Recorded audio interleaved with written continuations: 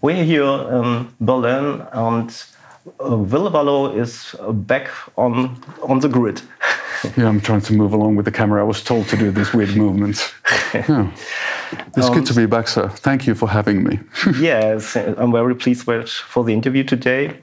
So at first, I want to get back in the past. I think the first time we met was on the 1998 on the Summer Horizon Festival. You played in front of the Sisters of Mercy. Do you remember that? I think that was it Summer Horizon? I thought it was the it wasn't Gothic Wave Treffen, but the other one. Which one is the big?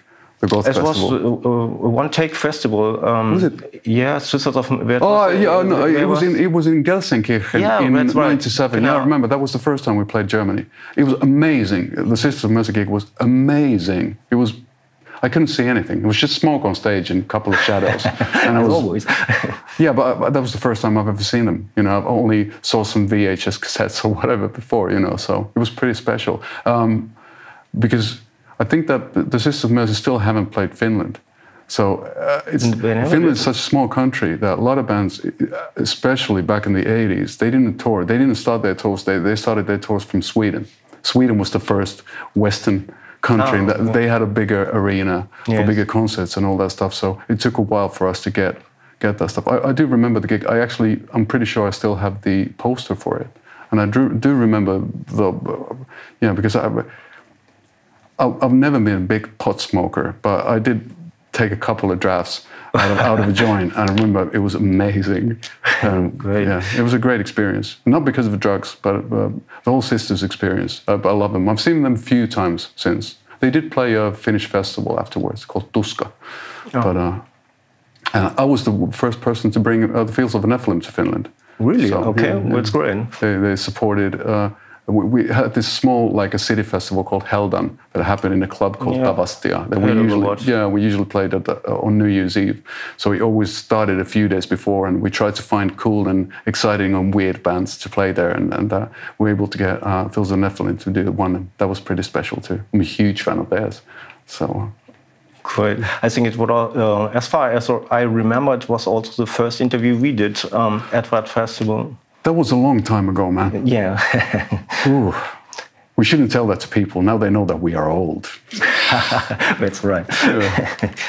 So, as far as I know, you lived in some kind of a tower in Helsinki. I used to, yes. Yes, that has been for sale, and so it has been shown in the internet. So we'll kind of have a look around how it was. And how was it to live in this kind of an old tower, and how long did you live there? What a weird question. I was there for about 10 years, and I love the place because these old buildings, especially sort of military buildings, brick buildings, the walls are really thick. So they were probably not a meter thick, but close, maybe 80 centimeters. So it was quiet. You couldn't hear anything inside the building. And it was great, and of course I love history, and there's not a lot of old buildings in Helsinki, and the tower was and is very close to the center. So it's kind of like being in your own comfort zone, or whatever you want to call it, your own secret place, while being only 10 minutes away from the center, or from the 20 minutes or 30 minutes from the airport. So it was a great place and a special place. I wrote some music there, and I moved out because there was not enough space to record. Yeah, so all small rooms and 4 floors. But without moving to the new place, I wouldn't have been able to do the album. So it was pretty. I found a place really close to the tower. It's less than a kilometer away. Is it also a special building? It's a newer building. It was built late 90s. But the thing with that is that it's an apartment mixed up with a photo studio. So it has it was built by a photographer, and who was professional, and he was doing a lot of shoots of like cars and knives, like product photos. So it's a kind of weird building. You can actually drive a car into the studio if you need everything's built in a way that you can easily do weird shoots. And it's one big space, and I'm a big fan of Daniel Lanois and his way of producing music, that you do everything in one room as opposed to having a control room and sort of like the recording space or whatever you want to call it. So it's nice to be in that one space and have everything over days, and it's not like a studio in the sense that it would be super professional. I have all my personal stuff there too, so it's good. And yeah, and the distance to my workplace is less than 20 seconds. So that's the good thing about it. Live upstairs, and then I have the studio there. So it enabled me to do everything by myself, and so it was good foresight before the pandemic that I had the place. Otherwise, I wouldn't be able. I would have just been watching Netflix. I think. And you played all instruments on the album. I ended up, yeah. Also the drums, and you recorded it in his home studio. Yeah, because it's pretty big, and it's pretty. The neighbors are pretty easygoing, so they didn't mind. But I didn't play the drums at any weird hours, so it was good. But yeah, it ended up being sold out because it was. I wanted to demo some songs first. I started with "Run Away from the Sun," and then little by little, early 2020, the pandemic started to get worse and worse and worse, and all of a sudden there was no chance of putting a band together because you couldn't meet anybody. You couldn't do anything together. Yes, so I ended up having to work on the stuff solo proper. Or then I'm such a Finnish person that I actually thought that a solo album has to be done by one person only. Okay. They has to be literally solo. Very straight. Indeed, yeah. A man's got to have his principles. One-man show, but you have a band on stage. I do, yeah. I was thinking about that earlier. I didn't even think about it. There's that one fellow who's playing drums, the guitar, and singing at the same time. There's that one video that's been rotating on whatever, Facebook or whatever. Somebody showed it to me. And I'm glad that I didn't get to see it before, because I probably would have tried something like that on my own. Be like like the gothic Ed Sheeran. That's such a bad idea. Great. So, yeah, I'm happy to have the band with me and to play the new stuff and a lot of old stuff as well. It'll be interesting. Got 2 guitars instead of and the keyboards are coming from a backing track, so the feel will be a bit different, a bit more goth, a bit more altsy, and a bit less metal, I think. Oh, okay. It will still be rocking, it won't be that different. But and did you change the arrangements of the old songs from him? A little bit, but not much. It's all recognizable. It's not like we would have done a reggae version of Join Me in Death. It's nothing that drastic, because I do understand that a lot of people are coming to the gigs to hear the old ones as well. So, and most of them are my songs, so I like them how they are too. That's the way they were brought up. And how do you usually start your day in this special building with all that stuff around you? Do you have some kind of specific routine? I'm trying to get away from all routines. I quit smoking and drinking, and now I quit caffeine. So I don't have any rituals I have to go through in the morning, which I kind of find exhilarating. It's nice just to be able to start working or do nothing, So I've been keeping myself busy. Okay. It's like idle hands are never good. So it's especially during COVID, it was so easy to just fall into this dark, deep hole of blackness that I had to keep myself busy, and music was the savior once again. It gave me focus and gave me a sort of like something to hold on to during the darkest times. So, and the album is the proof of that. Great. And beside music, what do you think is the most important thing in your life, and how did it change over the years? Oh wow, I really don't have hobbies outside, because music is very all-consuming, because film, all sorts of arts, they're all in the same world of inspiration and trying to keep interested and all that. So I think the most important things besides music in life are my parents, my little brother, my parents' dog, and my girlfriend. So family is important, especially after COVID. My parents are getting a bit older, so I wasn't able to see them because of all the restrictions and stuff. And it was pretty weird. For the first time, we had a Christmas Eve where we didn't hang out together. So I'm very appreciative of family and the possibility of having that thing.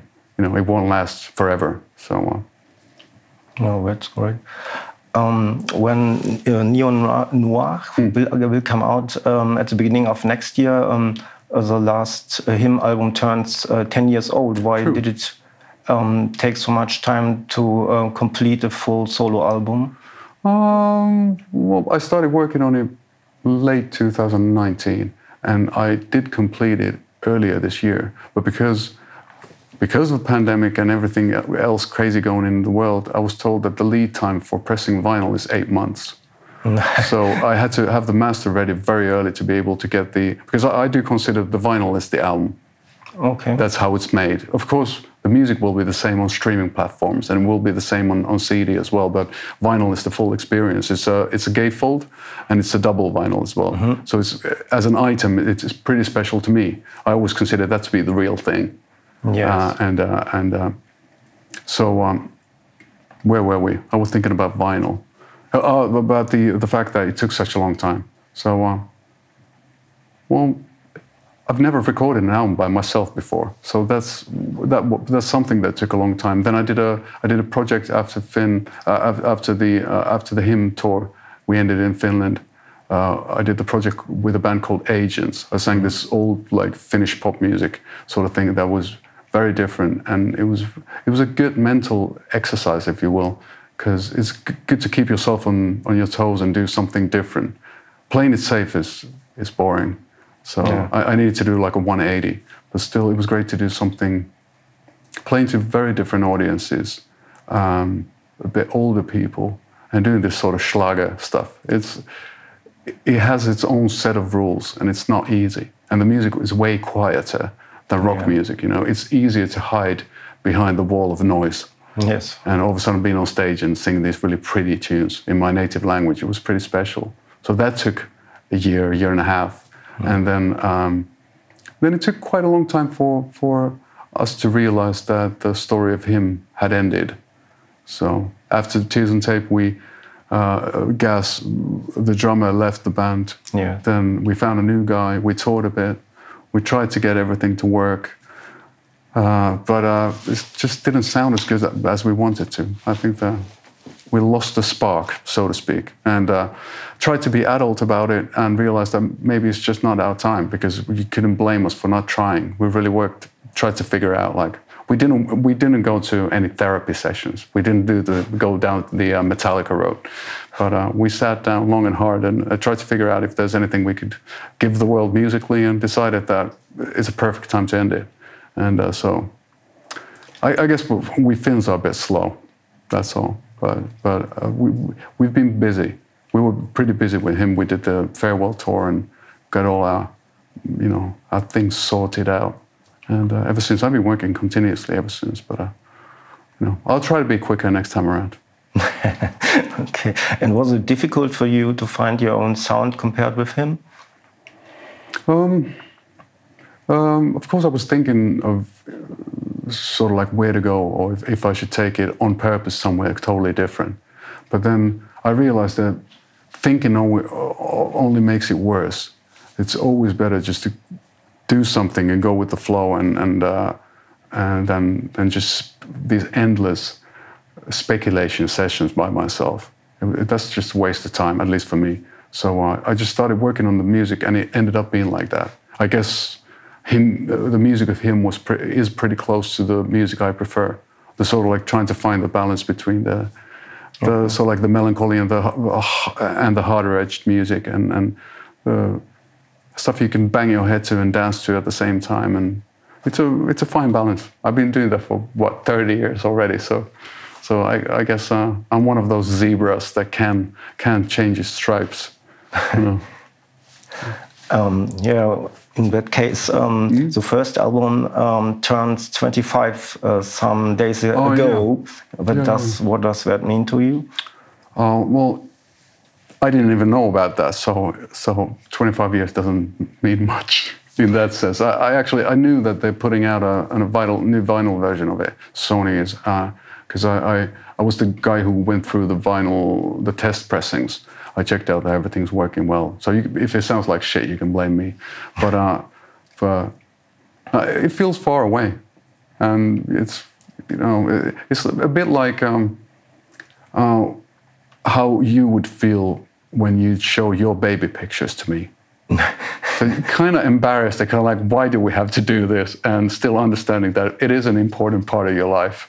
So it was great. Yeah, but no, I don't mean that I'm embarrassed or ashamed of the album, but it feels far away. We were way younger back then, and I still love When Love and Embrace. That's my favorite song of the album. But and that's going to be on tour, the set too. Oh. But yeah, it just feels weird. It is like Baby Pictures, like, come on now. And what do you think was most surprising of your solo comeback? So far? So far, yes.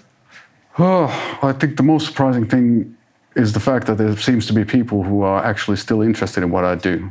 Because you can, in the realm of rock and roll or whatever music, whatever you want to call it, there's so much change. The competition is super hard. There's so many good bands and so many good artists around that it's quite special. It feels like winning the lottery. Not the main prize, but pretty close. Being able to have people still interested in what I do, and then album-wise to pull it off, because starting from scratch and never recorded an album by myself, it's no mean feat. After all that time, to actually have the album, I still don't have it in my hands, the new one. Mm-hmm. So it's at the pressing plant, getting done now. But I think it'll be a teary-eyed moment. It's a lot of work, so it's a good feeling. Okay, what I think was most surprising was the black sheep and the umbrella in your first video, Love Lettering. Yeah, sure, yeah. So I found it. Well, I guess it's Finnish humor once again, but I'm not sure if black sheep are if that's the outsider in the family, if it's that sort of myth. It's like the ugly duckling sort of thing. The one different in the same family, the one that does everything wrong and is kind of like the outsider. And I think all of us artists and Finns and rock and rollers do feel like an outsider at times. So in that sense, we're both outsiders, the black sheep and myself. So it felt good. Plus, it was great. It's a real animal. It's a great session to hang out with the sheep. Never had that pleasure before. You did not change your dog with the sheep? No, not yet. But it was quite interesting. And I think it's good to do things differently. You have to take risks, but if you go down the sort of like cliche route of doing whatever, it's not my cup of tea. It's good to balls out and go wrong than playing it safe. Playing it safe is still not my cup of tea. Okay. And was it surprising that after announcing the new tour, it has been sold out at several places? Yeah. It's weird because you can never tell in advance. We were of course we were hoping, everybody, the booking agents and the manager Antti, it feels weird. It feels unreal. And also at the same time, it feels great because, of course, I'm nervous as well as being excited about next year. So it's great to know in advance that there will be some people at the gigs. There's quite a few concerts have been sold out, and then it's great for the festivals and all that. I think next year it'll be busy, but it'll be good, I'm sure. But I'm a bit scared, as I should be. It's the healthy kind of being scared about all of it. Okay, Rick. The last one, at the time him broke up, it was supposed that a new album should come out. Are there any songs left that you used for your solo album? No. Picked them or some ideas up? We didn't get so far with him as to... We worked on some skeletal ideas for songs at the rehearsal place, but we never went into the studio and worked that stuff out. And I think I started from scratch right after with Run Away from the Sun, and then I think Love Letting was one of the parts of Love Letting. Those were the first ideas I had for Noir. But no, I started thinking about it. But no, I also felt that it's not right Yeah, well. Because it feels that, you know, that stuff belonged to him. That belongs to that moment. And if it didn't work with him, why would it work with me? You know, so maybe that's for the time for the reunion. Okay. Yeah. And you are thinking about that? Pardon me. You are thinking about a reunion? No, because we're in. No, I don't think there's any reason to do anything like that. But never say never. You know, him were a very important part of my life, and I'm happy that there's so many people into the band. So I wouldn't say no if there's a good reason or a good cause or a good, yeah. But I need to concentrate on this first.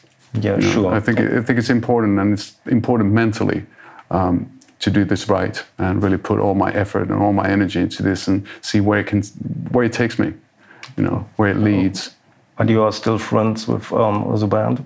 Yeah, we haven't been in touch so much. Miguel is the only guy we get together on an occasion and sit down and shoot the shit. And he was kind of also one of the guys that came to my studio to take a listen to the songs and give his sort of like the stamp of approval, saying that, yeah, it's good enough. You're all right. So it's important. He's one of my oldest friends and in the world. So it was helpful. And it's, you know, besides music, he's an important person and in my life. So I'm glad that we're still friends. Oh, great. Okay. So we have the next step. Oh, right. Okay, fantastic. That was easy. Yes. Thank you very much.